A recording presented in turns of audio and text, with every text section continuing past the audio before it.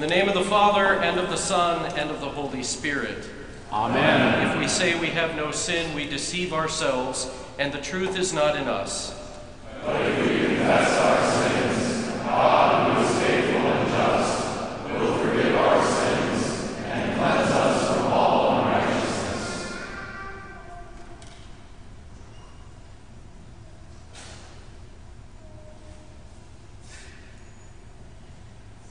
Let us then confess our sins to God our Father. Most merciful God, we confess that we are by nature sinful and unclean. We have sinned against you in thought, word, and deed, by what we have done, and by what we have left undone. We have not loved you with our whole heart.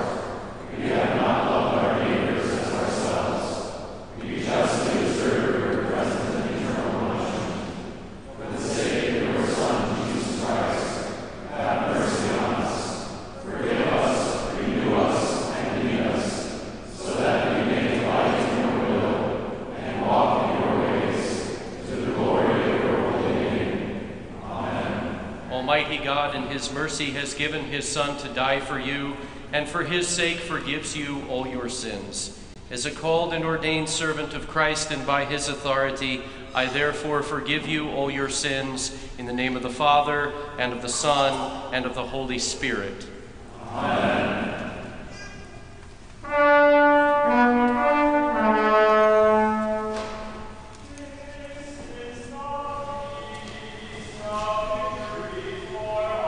God, hallelujah.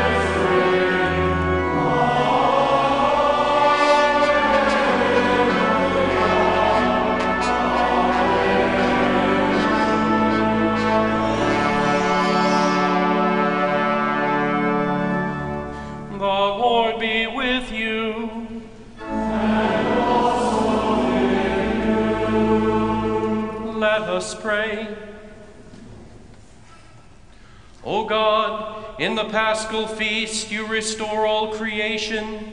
Continue to send your heavenly gifts upon your people, that they may walk in perfect freedom and receive eternal life. Through Jesus Christ, your Son, our Lord, who lives and reigns with you and the Holy Spirit, one God, now and forever.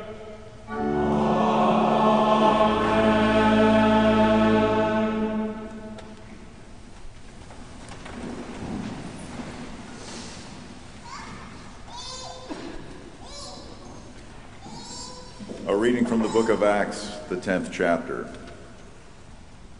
Peter opened his mouth and said, Truly, I understand that God shows no partiality, but in every nation, anyone who fears him and does what is right is acceptable to him.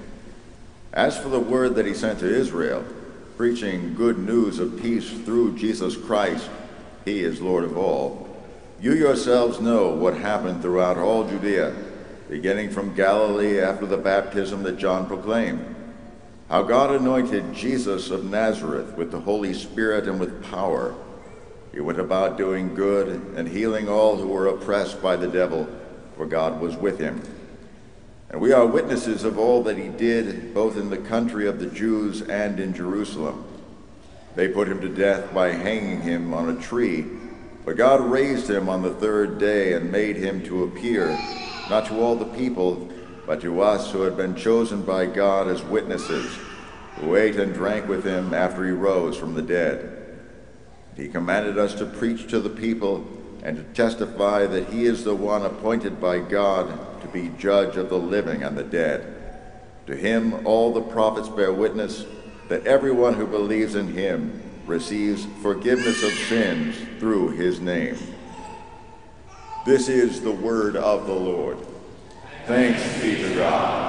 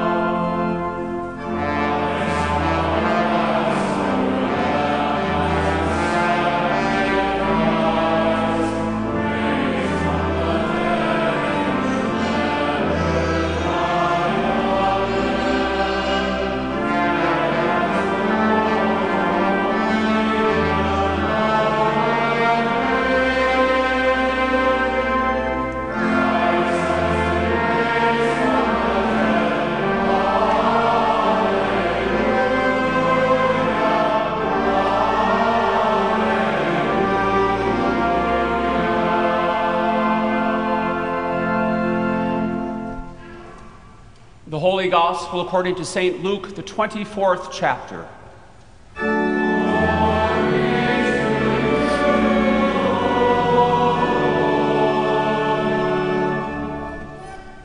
That very day, two of them were going to a village named Emmaus, about 7 miles from Jerusalem, and they were talking with each other about all these things that had happened. While they were talking and discussing together, Jesus himself drew near and went with them, but their eyes were kept from recognizing him. He said to them, "What is this conversation that you are holding with each other as you walk?" And they stood still, looking sad. Then one of them, named Cleopas, answered him, "Are you the only visitor to Jerusalem who does not know the things that have happened there in these days?" He said to them, "What things?" They said to him, "Concerning Jesus of Nazareth, a man who was a prophet, mighty in deed and word before God and all the people, and how our chief priests and rulers delivered him up to be condemned to death and crucified him. But we had hoped that he was the one to redeem Israel. Yes, and besides all this, it is now the third day since these things happened. Moreover, some women of our company amazed us.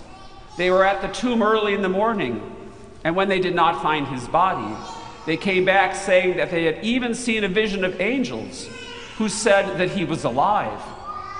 Some of those who were with us went to the tomb and found it just as the women had said, but him they did not see." He said to them, "O foolish ones and slow of heart, to believe all that the prophets have spoken. Was it not necessary that the Christ should suffer these things and enter into his glory?" And beginning with Moses and all the prophets, he interpreted to them in all the scriptures the things concerning himself. So they drew near to the village to which they were going. He acted as if he were going farther, but they urged him strongly, saying, "Stay with us, for it is toward evening, and the day is now far spent. So he went in to stay with them. When he was at table with them, he took the bread and blessed and broke it and gave it to them. And their eyes were opened, and they recognized him, and he vanished from their sight. They said to each other, "Did not our hearts burn within us while he talked to us on the road, while he opened to us the scriptures?" And they rose that same hour and returned to Jerusalem. And they found the 11 and those who were there with them gathered together, saying, "The Lord has risen indeed and has appeared to Simon." Then they told them what had happened on the road and how he was known to them in the breaking of the bread. This is the gospel of the Lord.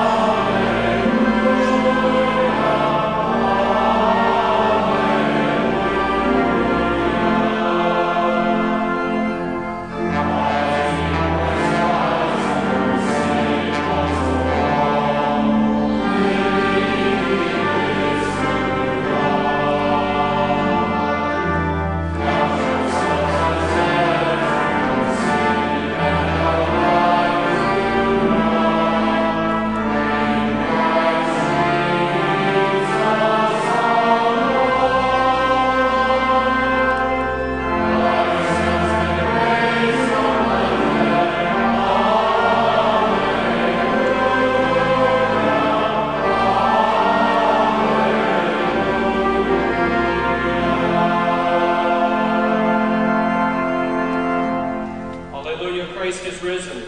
He is risen indeed. Hallelujah. Grace to you and peace from God our Father and from our Lord and Savior Jesus Christ. Amen. Dear saints, Easter has happened, but it has not yet been brought home to the Emmaus disciples. It's Sunday afternoon. The tomb is empty, but they are still in Good Friday mode. The grave is open, death is defeated, the devil's head is already crushed.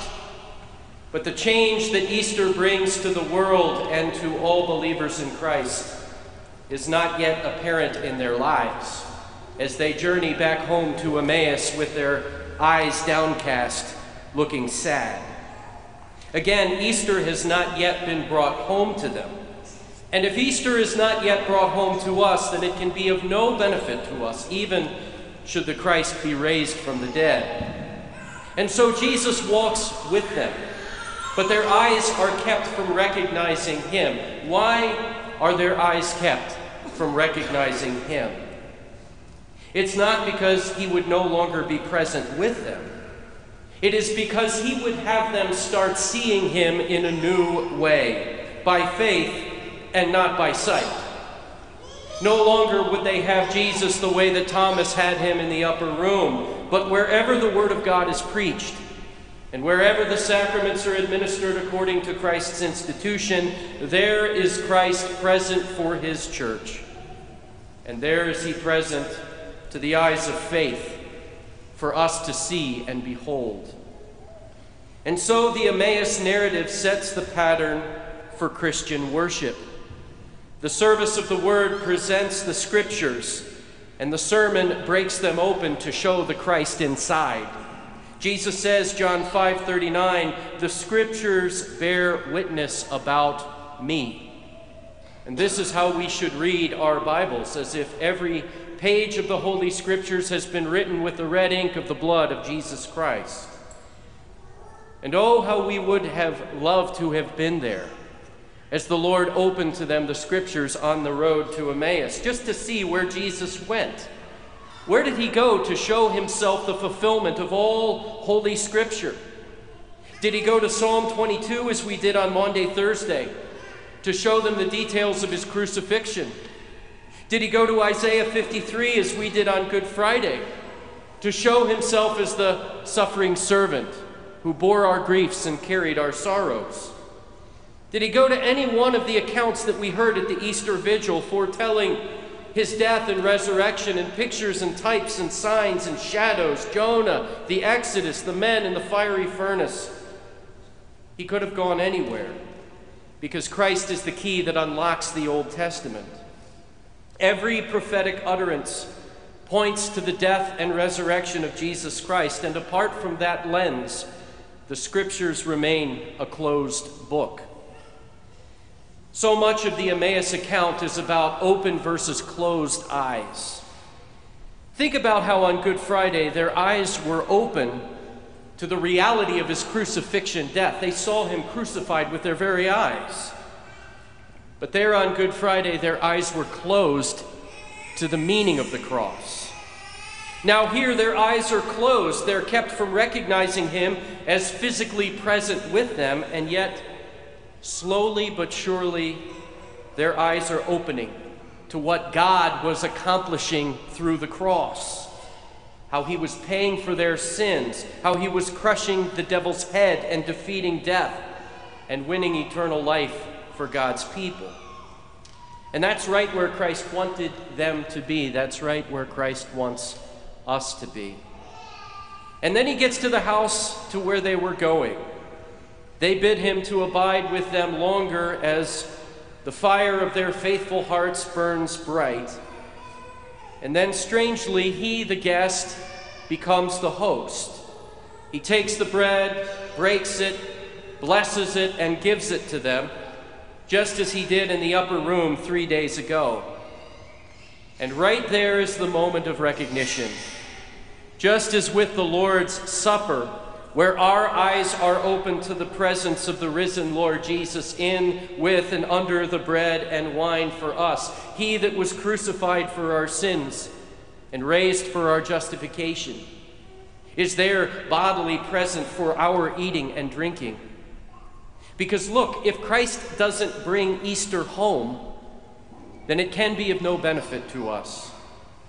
And if he had not come to abide with us in the church, then our faith in him would have died. But he is here for you. He gives you eyes to see him, ears to hear his voice in the places where he has promised to be for you. And here you know him by faith, faith that is born of the word and lives by the reception of the blessed sacraments. Alleluia, Christ is risen. He is risen indeed. Alleluia. The peace of God, which passes all understanding, guard your hearts and minds through faith in Christ Jesus unto life everlasting. Amen.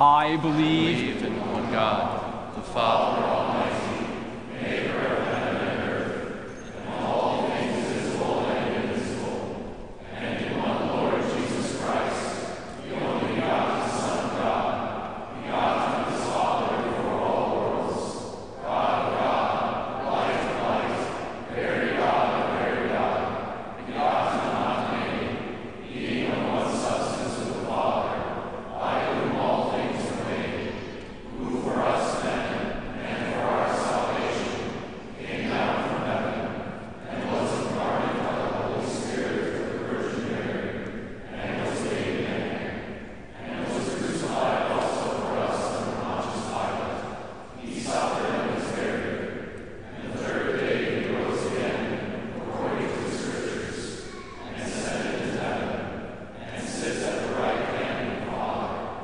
And he will come again with glory to judge both the living and the dead, whose kingdom will have no end. And I believe in the Holy Spirit, the Lord and giver of life, who proceeds from the Father and the Son, who with the Father and the Son together is worshipped and glorified, who spoke by the prophets. And I believe in one holy Christian apostolic church. I acknowledge one baptism for the remission of sins, and I look for the resurrection of the dead, and the life of the world to come. Amen. Rejoicing in the victory over death and the grave, let us make our appeal to our Heavenly Father in the power of the Spirit for the sake of our crucified and risen Lord. Father in heaven, you raised your Son Jesus Christ from the dead as the first fruits of those who have fallen asleep. Fill all your baptized people with the joy of his victory, that we may live in the freedom he has won for us. Lord, in your mercy, hear our prayer. Bountiful giver of all things, your Son has prepared a feast of forgiveness and life for his people. As we approach his altar this day, grant us a faithful share in his unending life. Lord, in your mercy. Hear our prayer. Ruler of the nations, remember in your kindness all who bear authority in this world, and give them wisdom and integrity, that they may guard the well-being of all people. Lord, in your mercy. Hear our prayer.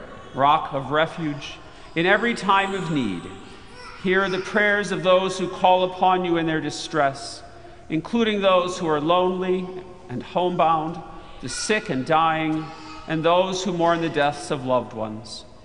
Grant that your Son may ever be for them their joy and sorrow, their health and sickness, and their life and death. Lord, in your mercy. Hear our prayer. Seeking the things that are above, we entrust our prayers to God the Father through Christ our Passover, from death to life, in the life-giving Spirit, one God, who reigns over all creation forever and ever. Amen. Amen.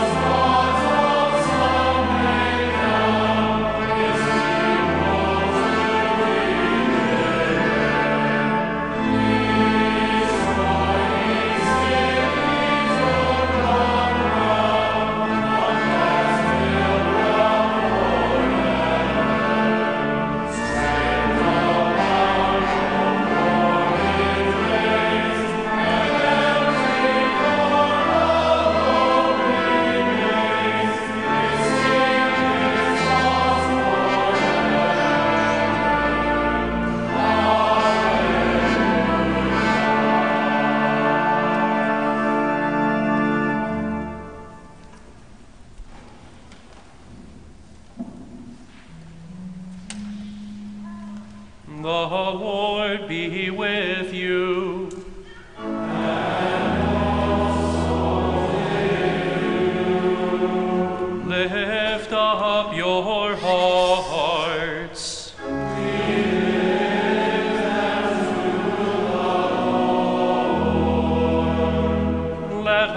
give thanks to the Lord our God.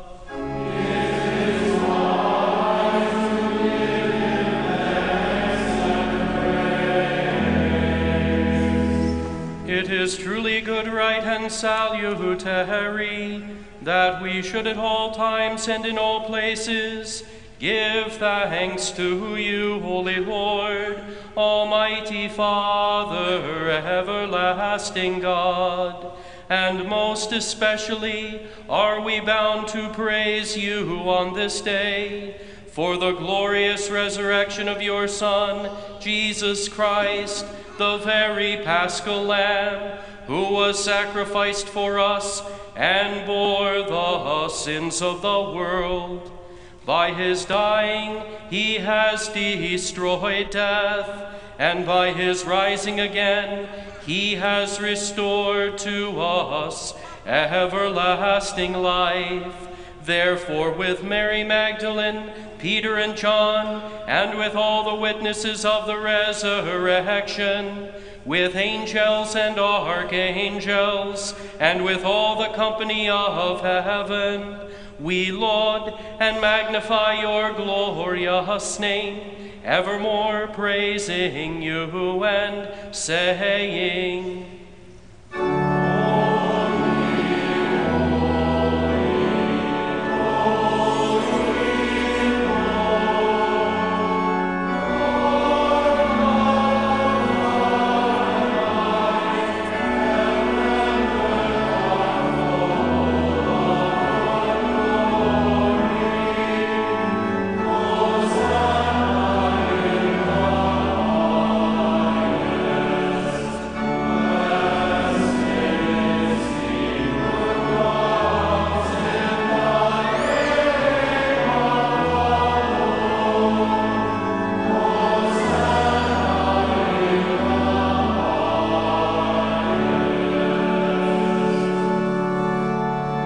Blessed are you, Lord of heaven and earth, for you have had mercy on those whom you created, and sent your only begotten Son into our flesh to bear our sin and to be our Savior. With repentant joy we receive the salvation accomplished for us by the all-availing sacrifice of his body and his blood on the cross. Gathered in the name and the remembrance of Jesus, we beg you, O Lord, to forgive, renew, and strengthen us with your word and spirit. Grant us faithfully to eat his body and drink his blood, as he bids us do in his own testament. Gather us together, we pray, from the ends of the earth to celebrate with all the faithful the marriage feast of the Lamb in his kingdom, which has no end. Graciously receive our prayers, deliver and preserve us. To you alone, O Father, be all glory, honor, and worship, with the Son and Holy Spirit, one God, now and forever. Amen. Our Lord Jesus Christ, on the night when he was betrayed, took bread, and when he had given thanks, he broke it and gave it to the disciples and said, "Take, eat, this is my body, which is given for you. This do in remembrance of me."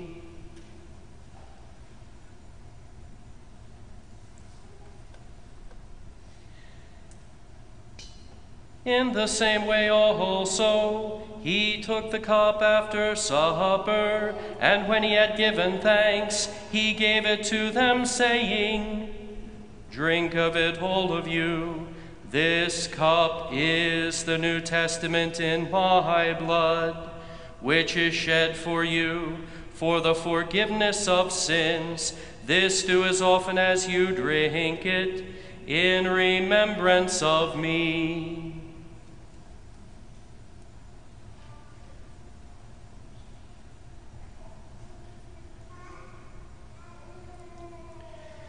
As often as we eat this bread and drink this cup, we proclaim the Lord's death until he comes.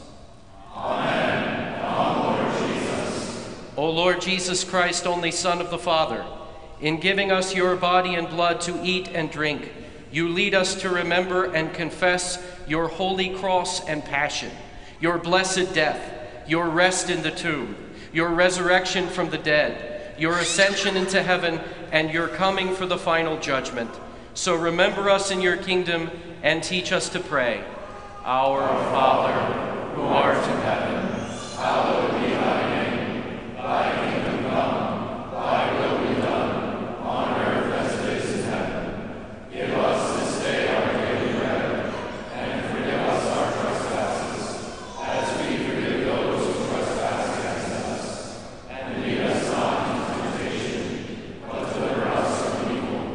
For thine is the kingdom, and power, and glory, forever and ever. Amen. The peace of the Lord be with you always. Amen.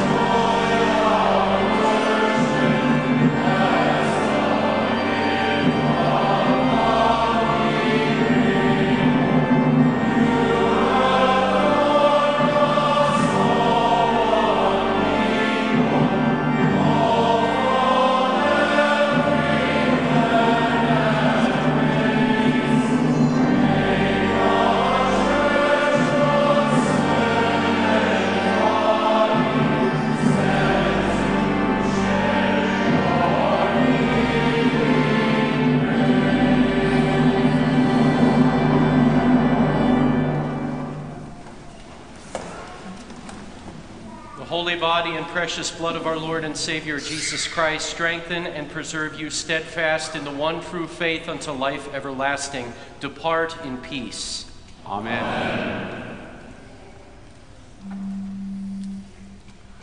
Let us pray. Gracious God, our Heavenly Father, you have given us a foretaste of the feast to come in the holy supper of your Son's body and blood. Keep us firm in the true faith throughout our days of pilgrimage, that on the day of his coming we may, together with all your saints, celebrate the marriage feast of the Lamb in his kingdom, which has no end. Through Jesus Christ, your Son, our Lord, who lives and reigns with you and the Holy Spirit, one God, now and forever. Amen.